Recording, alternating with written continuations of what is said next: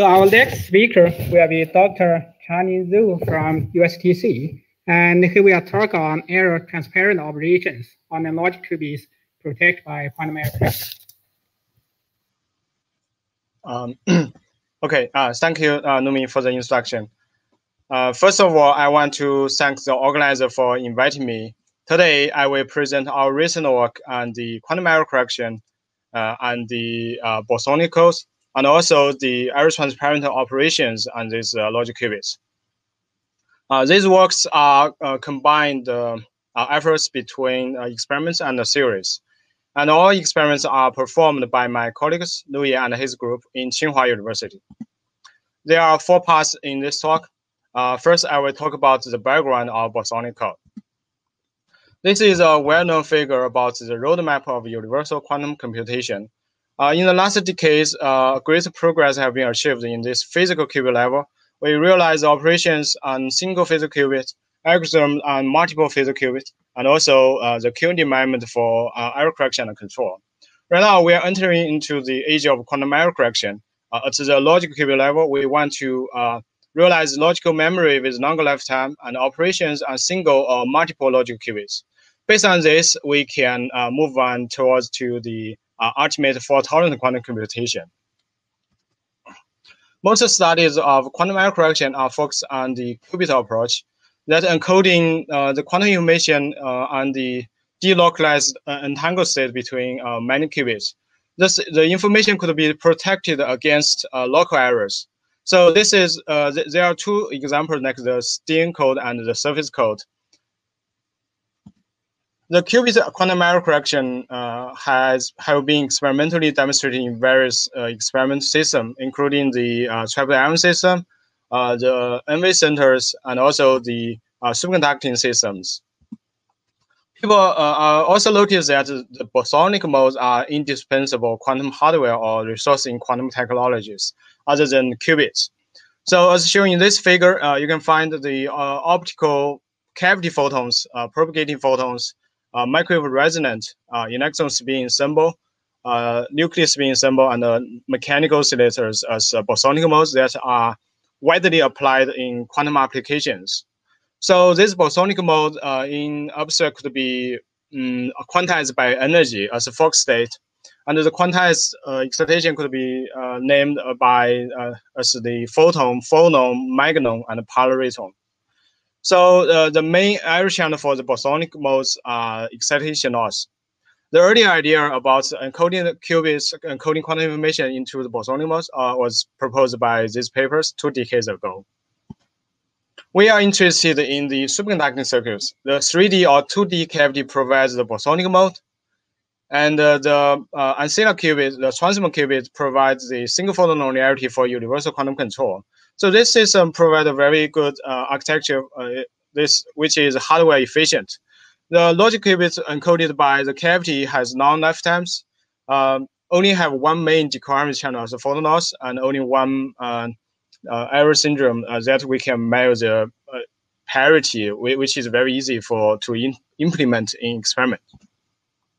During the last few years, the superconducting bosonic encoding have been widely applied in quantum science because of their advantage, such as infinitely large Hilbert space for quantum error correction, and bosonic mode has various degree freedoms, like energy, polarization, time beam, frequency, spatial modes. And also, the bosonic mode has ability to propagate over long distance, and also can mediate the interaction between various different systems. Here is our recent review article about the bosonic quantum error correction codes in superconducting quantum circuits, and where we summarize their applications in quantum computation, quantum communication, quantum methodology, and quantum simulation.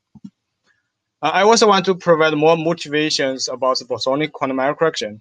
As shown here, we can use microwave to optic conversion to mediate the superconducting circuits to optic frequencies, and convert the bosonic encoding to fibers, and also do transfer to over long distance, do the error correction, recover information, and then realize the physical quantum state transfer and realize the quantum repeater with error corrections. And based on this, we can also realize the module quantum computation architectures. Also, the bosonic mode can be used for quantum metrology. Here we show an example. We encode the bosonic mode as a maximum variance state, and use this state, we realized the phase measurement with the precision very close to the Heisenberg limit. This work is also collaborated with Professor Lu Mingduan and Haidong Yuan. CAT, binomial, and GKP are the three bosonic codes that attracted most attentions. This figure illustrates the phase space distribution of the CAT code, binomial code, and the GKP code in code space and also in the error space. They can correct the photon loss, or correct the small displacement error and the GKP continuous variable code. The three codes are experimentally demonstrated in Shakov's group, Devereaux group, and also by us. In our work, we are focusing on this binomial code. The binomial code was proposed by Professor Steve Gervin and Lian Jian 4 years ago. And the code word could be expanded in the Fock space basis with the binomial weights. It has the following advantages. It has exact orthonormality in contrast to the CAT code. It has equal mean photon numbers that avoids back action in the CAT codes. And also we can implement explicit unitary operation for recovery in the cavity. And also the binomial code has smaller truncated Fock space, which is potential for higher fidelity of gate operations, and also avoid higher order Kerr effects in the cavity. This is an example for the lowest order binomial code. For logical 0, it's encoded by Fock sets 0 and 4. For logical 1, it's encoded by Fock 2. I want to show how the binomial code works. For the lowest binomial code, the information could be encoded as a superposition of the logical 0 and the logical 1. And if there's one single photon loss happened, the Fock 4 will be mapped to the Fock 3. The Fock 2 will map to Fock 1. We notice that there's a square root of 2 or square root of 4 decaying the amplitude, but it can be compensated by this coefficient square root of 2. So the coefficient of the states in aerospace are also preserved. We can do the parity measurement in the aerospace. You can notice that the Fock 3 and the Fock 1 are odd parity. Then by doing the parity measurement, if the error happens, we can map the state back to the even parity state with a very high probability. The two photon loss cannot be distinguished from this 0 photon loss, so we cannot correct the 2 photon loss error. This binomial code, the lowest order binomial code, can only correct a single photon loss error, so we need to repetitively implement the error correction. Our experiment is carried out by this device. The device consists of 3 parts: a storage cavity as the bosonic mode, the ancilla transmit qubit as the ancilla to control the cavity, and also there's a low Q readout cavity to read out the state of the ancilla. In this work, we realize the encoding from the ancilla qubit to the code space, decoding from code space to ancilla qubit. And also, we realize the universal gate operation and the code and the logic qubit, and we do the error detection to the error space and the recovery mapping the state in error space to the code space. These operations are enabled by our spin oscillate architecture. The key is the strong dispersive interaction between the cavity, storage cavity, and the ancilla qubit. The dispersive interaction could resolve the Fock set in the storage cavity by the ancilla qubit frequency. And also, if the ancilla qubit in ground state of excited, it can be distinguished by the readout cavity. We can read out the ancilla state through the readout cavity. By the slap and the grip method, we can optimize the microwave pulse driving on the qubit and also the bosonic mode to realize arbitrary unitary gate and the bosonic mode and the system. My colleagues also developed the hardware FPGA for fast real-time feedback to system. It's very good for the adaptive control of the quantum system. This is our experimental quantum error correction procedure. By preparing a superposition of logical 0 and logical 1, waiting for some time, we implement the parity measurement to infer if the error happened during this waiting time. And if and we extract the measurement output to decide which operation aid to the system. By the real-time feedback control, we realize this two-layer repetitive quantum error correction strategy. We observe a longer course time. This green line, we observe longer course time of the binomial code by error correction comparing to the case without error correction, as shown by this red line. The black line showing the decay of the transmon ancilla qubit. So we realize three times lifetime comparing to the uncorrected case, and also the lifetime, the decay time is comparable to the uncorrected focus 0-1 encoding. That means our system is very close to the break-even point. With the error correction code demonstrated, we also realize the arbitrary gate operation on the logic qubit. Use randomized benchmarking, we demonstrate the fidelity of the single qubit case be 97%, and use error correct protected logic qubit. We also realize the Ramsey interference. In this experiment, we found that the coherence time of the quantum error correction protected binomial code be 200 microseconds. It's 2 times compared to that without QEC. This indicates the potential of bosonic code in quantum sensing. So we demonstrated the quantum error correction code, but this quantum error correction binomial code can only protect the stored quantum information from the leading order of errors. However, for ultimate fault-tolerant quantum computation, we want to protect the quantum gate.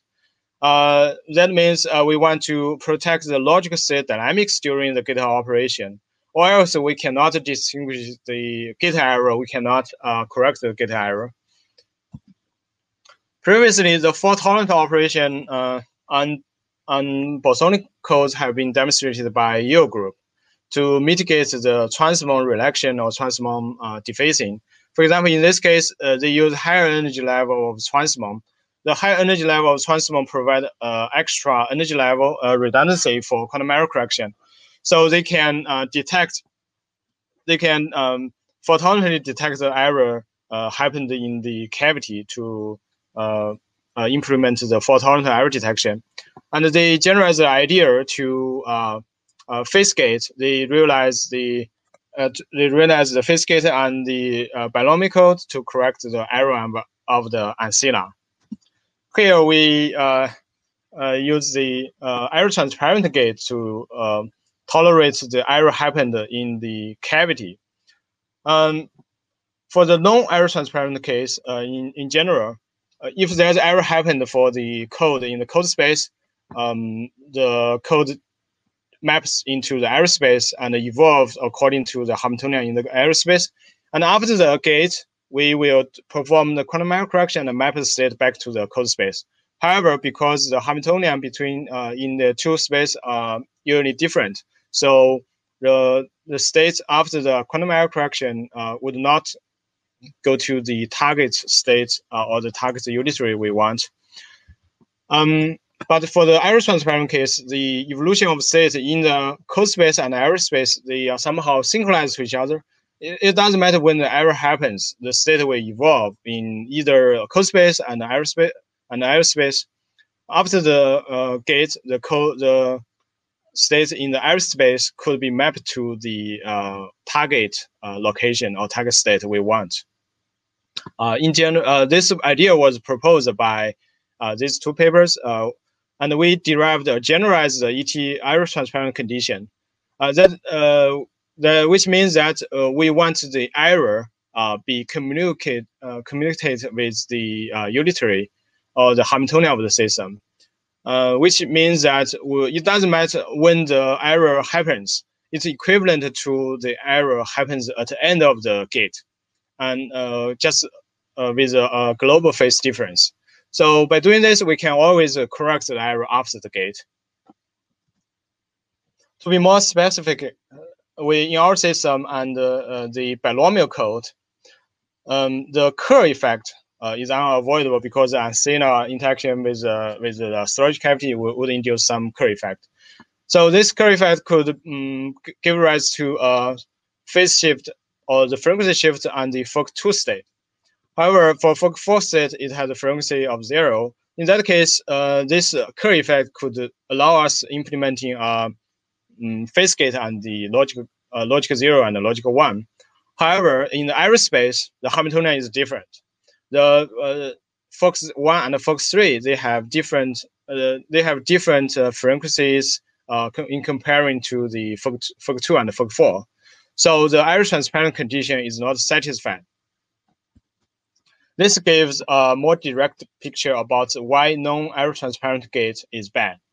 So if we have a state in the code space, it evolves along with time.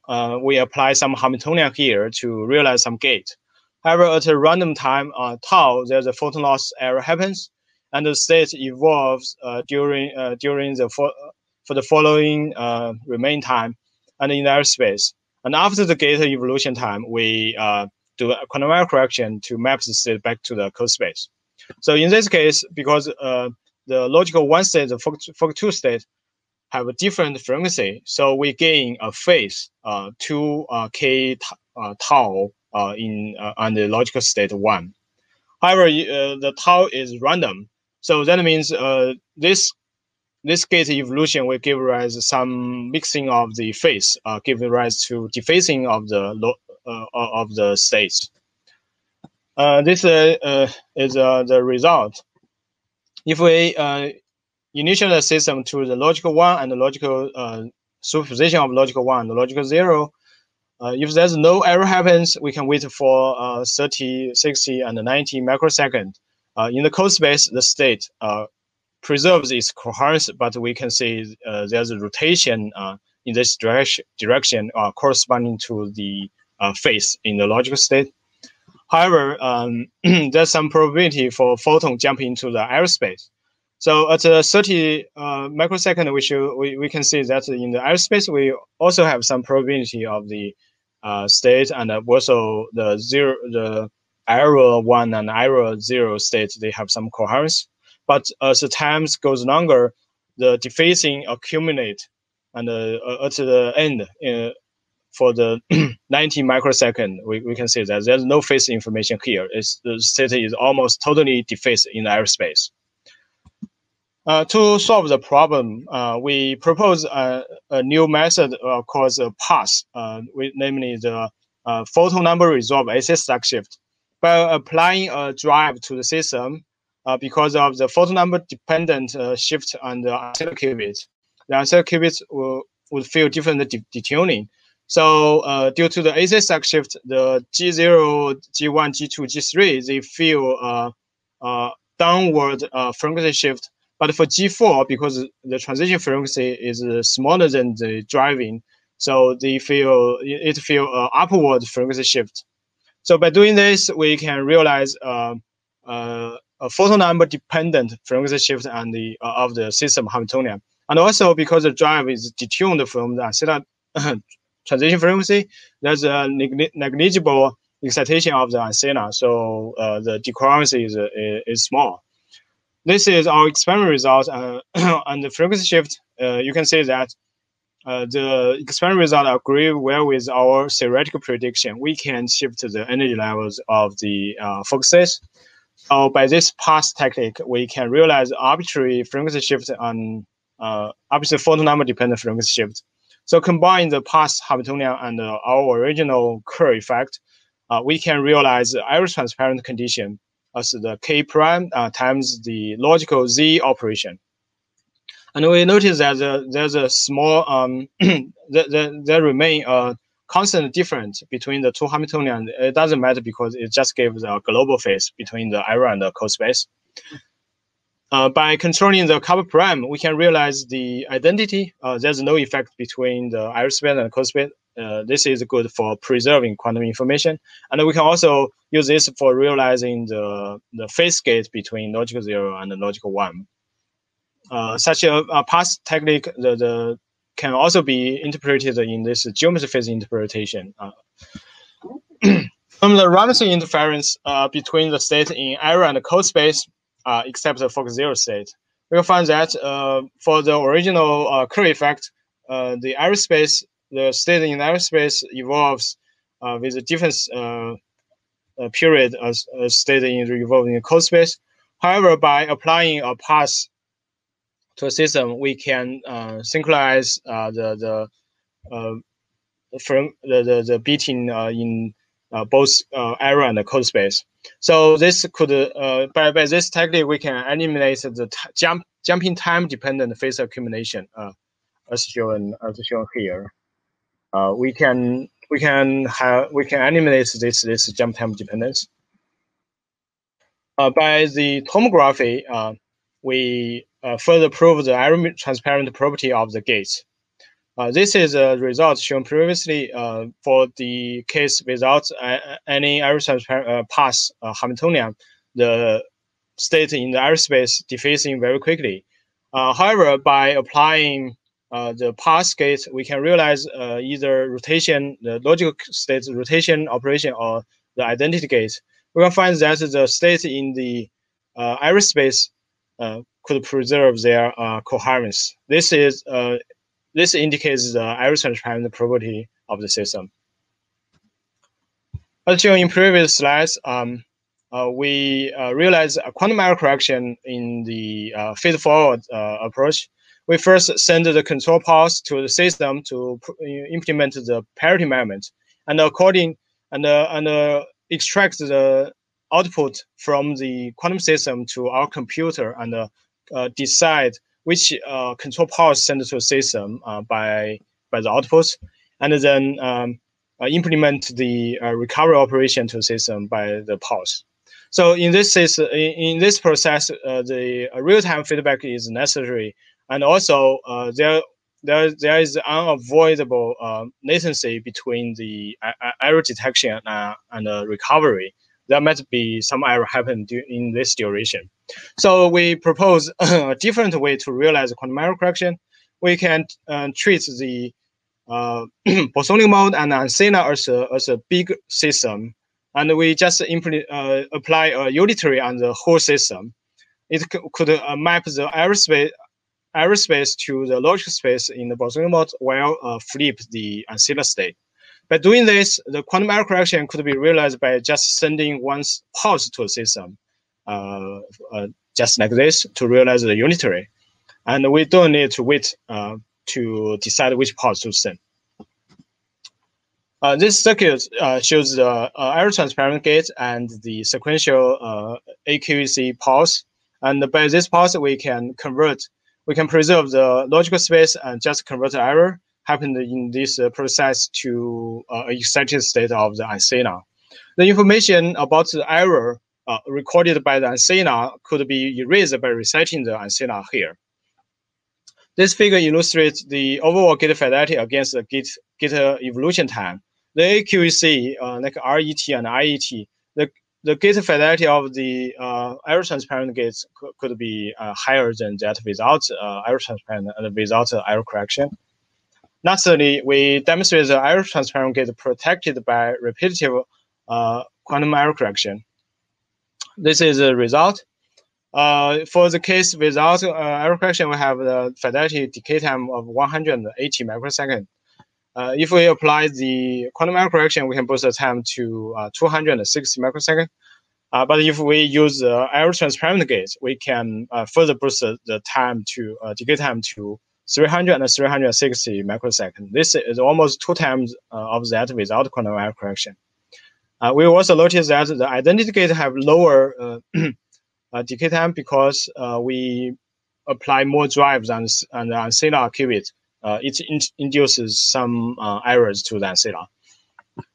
In this error budget table, we can find that the accuracy process in this ET gate have lower accuracy process infidelity, the operation error, and also because we can correct the Kerr effect, the uncorrectable error is also smaller.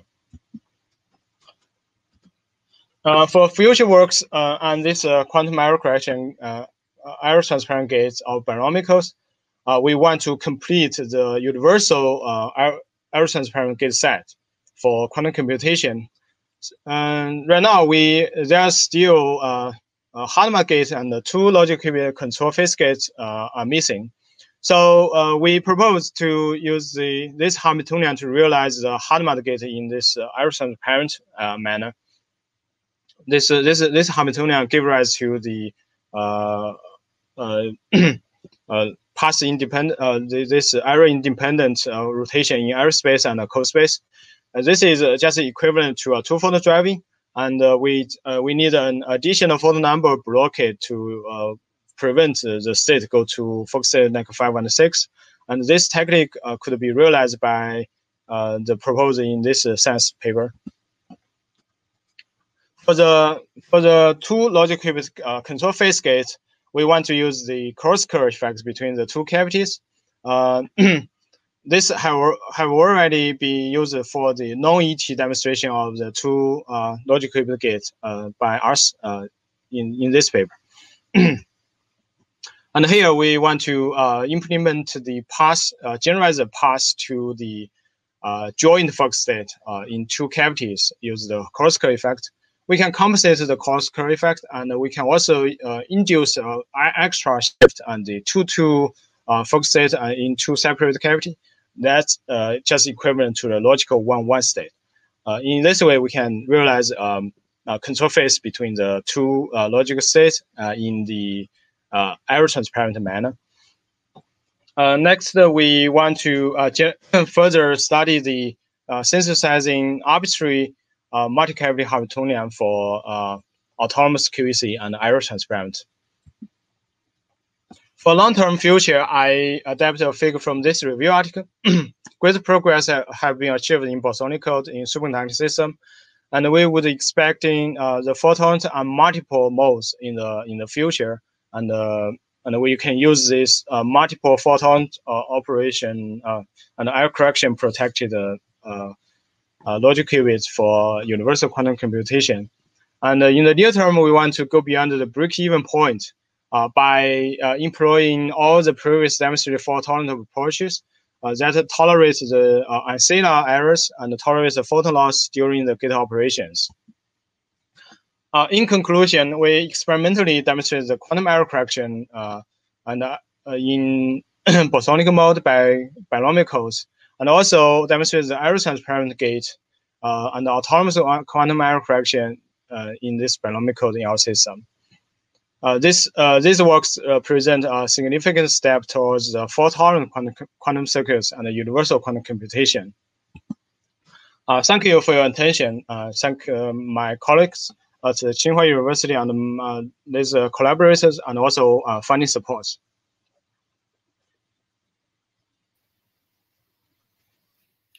Okay, thank you for your interesting talk. So, questions. So first, I want to ask for this bosonic code, you can use it to protect like this displacement error or this diffusion error in this oscillator space. But apart from that, in experimental systems, you also need to use these superconducting qubits to manipulate these oscillators and to read out these oscillators. So is there any estimate or that to make this fully fault tolerant? If you take into account all these errors, is there any estimate of the error threshold for this approach, for this bosonic code approach, where you have not just errors for the oscillators, but also have all the errors for this superconducting qubits or readout, all these things taken into account? Right now, we do not have an idea how to extend this bosonic code to universal fault-tolerant quantum computation. Or as you said, the fault tolerance threshold we don't know yet because we don't know which way we go. One approach is like we can expand the binomial code to higher level focus states that could allowing us to tolerate the defacing and also the photon loss or photon gain of the code. And for the ancilla qubits used in the system, as demonstrated by Yale group, they can use the higher energy level of the transmon to tolerate the error during the gate.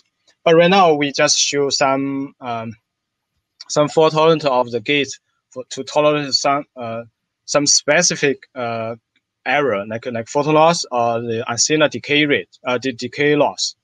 However, if we want to go to the full fault tolerant architecture, we don't know how to do that. One approach is just use these binomial codes as basic qubits to concatenate with the surface code or this distributed quantum computing architecture.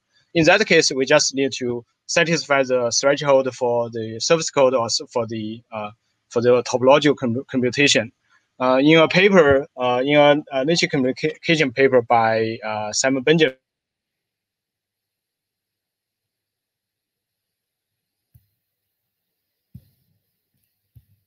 is the threshold would be like we want to realize the binomial codes or the bosonic codes with like a 1% error, with the error rate lower than 1%. Okay. Yeah. Okay. So there's another question from the audience, Braden. So he asks whether the error transparency for this gate you described, is that just a requirement of commutable, the commutivity of the gate with the errors, or there are some additional requirements to that? In our case, it's a generalized commutation condition. Because, for example, in our case, we just want to have the Hamiltonian, the gate Hamiltonian in the code space and in the error space, they are equal to each other with some additional identity. And in general, people demonstrate and derive the condition just like in the form of the commutation of the Hamiltonian. But this is the case for the time-independent Hamiltonian. If you want to demonstrate the error transparent for the time-dependent Hamiltonian, then the condition will be much more complicated. People should trace that case carefully. Okay, so with that, I guess our time is up. So with that, we conclude this session, and let's just thank again for all the speakers for their great talks for this morning session.